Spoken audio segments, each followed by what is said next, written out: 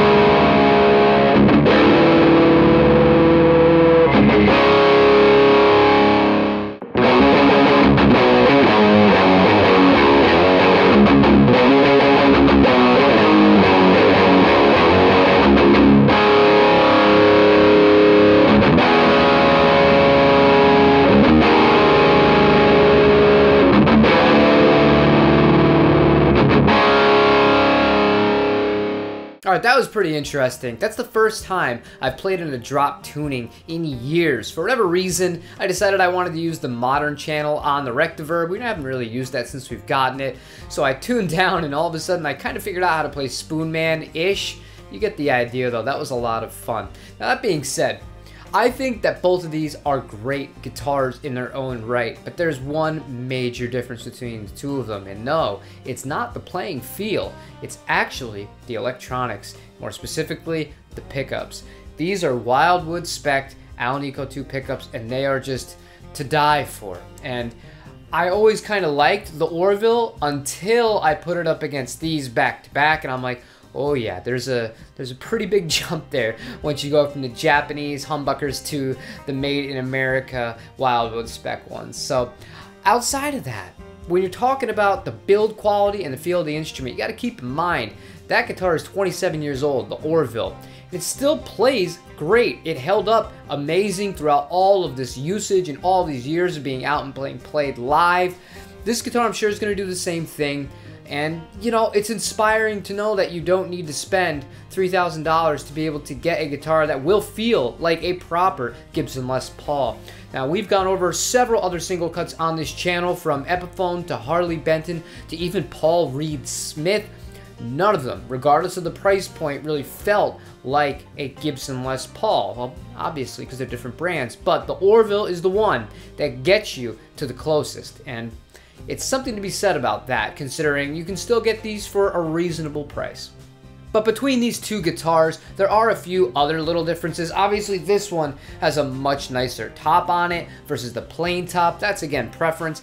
This one has a 50s neck, so it's a little bit bigger. I like that a little bit more than the slim taper that's on the Orville. Again, preference. And finally, the weight. This one is a full pound lighter than the Orville, which is closer to the average weight of a Les Paul no matter where you buy it from. 9.5 pounds. This one is 8.5 pounds. So there's really not a whole lot in this one. This one was a little bit closer, and I really feel like if I was keeping that Orville and I upgraded the pickups to a higher standard, I think this would give this a serious run for its money as far as the feel and the tone of it. And well, it was built to last, and the Japanese did a fantastic job with that instrument. Keep in mind, that's the regular Orville. An Orville by Gibson will have the Gibson USA Classic 57s or the Bill Lawrence pickups in it from stock.